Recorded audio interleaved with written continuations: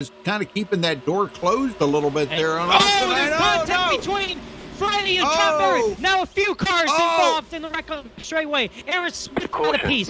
Berry also in it. Who else is that in it? I believe Femi Olat has got a piece of it. Bobby Chaney, Will Klein. 5, 6, 7 cars involved in the wreck on the back straightaway as we are under caution for the first time on lap 13. Let's go back and take a look at this. I'm on Bobby Chaney here, but I know that's not where it started. It was right there. Freddie. It looks like, Freddie kind of come up the hill into John Berry. I don't think they actually made contact, and Bobby Chaney with almost got a blowover right there.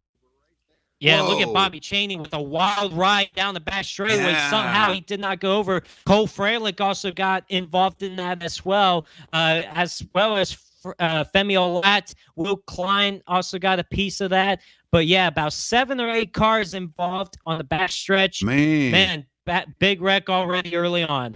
Yep. Well, hopefully there's no reset.